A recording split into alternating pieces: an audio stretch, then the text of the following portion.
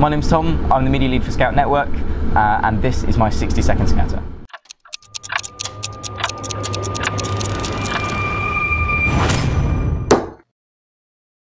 If you were to pack for a camp, what are the 3 things that you wouldn't live without?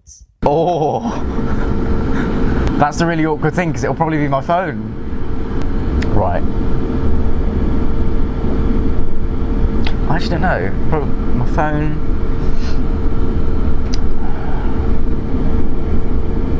What couldn't I live without? Oh yes, I've got a really cool thing. It's like a bench seat thing. The next station is Sway. Passengers wishing to leave the train at the next station must be in the front 5 coaches. If I was to pack for a camp, the 3 things that I couldn't live without, one would be my phone, which is awkward, but that's for social media, taking photos and videos and capturing everything. The other is my camp chair, which is like an unrollable bit of foam that you can put on like a wall or some grass or anything, and it makes it like really comfortable. And the other is my tent, because it's got like solar power chargers and everything like that, and I can charge my phone. What is your most memorable moment in scouting?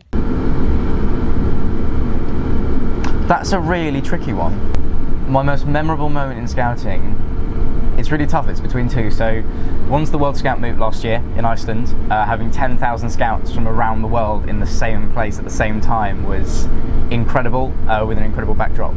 And the other is every year at London Pride, where we get to showcase the fact that scouting is available for everybody. It doesn't matter who you are able to join the Scouts, and we're fully inclusive, and it's a really incredible atmosphere, and everybody goes wild for Scouts. In the train and the platform edge. What's your top tips for a successful district network? One is find a district Scout Network commissioner that is local. 2 is get registered on the Scout Network website, so you can see all the exciting projects that are going on and create your own so other people can join in.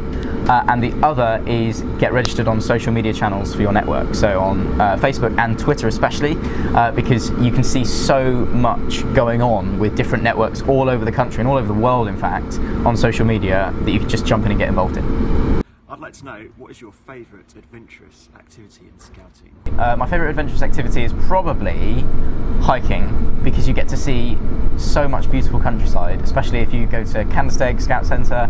You can hike up the hills and the mountains, and it's just the most incredible thing you'll ever see. I'm moving to Explorers in September. I was wondering what there is to look forward to. What is there to look forward to in Explorers? First off, all sorts. It's an amazing bundle of fun, Explorers. But the thing that I most enjoyed in Explorers was doing top awards, because when you go into Explorers, that's when you can start doing your Queen Scout Award, your DFE Gold, your Scouts of the World Award, and of course your Explorer Belt as well. Jam or cream first? Oh yes, right, okay. On a scone, because it's pronounced scone. Jam first, then cream, the Cornish way. Scone, jam, cream, bish, bash, bosh. As a network looking to go to university, I'm aware of SAGO, the group that Scouts have become involved in, but I was wondering if you could tell us of any of your experiences as part of SAGO, and any information on what we can expect if we are a Scout joining SAGO University. Thank you. First off, congratulations for going to university. It's an amazing experience, and it's, from personal experience, it's been so much fun. SAGO is lots and lots of fun, because you can go to loads of different universities in the UK, and 9 times out of 10 there will be a SAGO. So it's just like doing network at university. You can get involved in loads and loads of different things, loads of adventure, and my top advice as well is keep an eye on what else is happening across the UK, especially on social media, on the UK Scout Network website, and between other SAGOs, because there's loads and loads of adventurous activities and expeditions happening. Like we've just seen one go to Peru, to the Explorer Belt, so really, really get involved, and it's so much fun. What's your favourite campfire song? What's the one about the jam on the runway? The person gets squashed.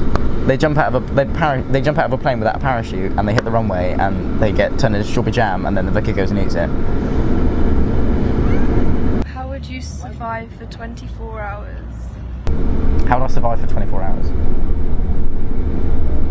But what? 24 hours at university? That's a struggle. No, I'd lose all my Snapchat streaks. It'd be terrible. How would I survive for 24 hours in the wild?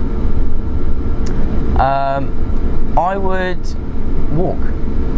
I'd walk during the day just to explore, and then build a bivvy. The next station is Totton. Can I be a bridesmaid at your wedding, please? We haven't looked at guests yet, but I'm sure I can pencil you in somewhere.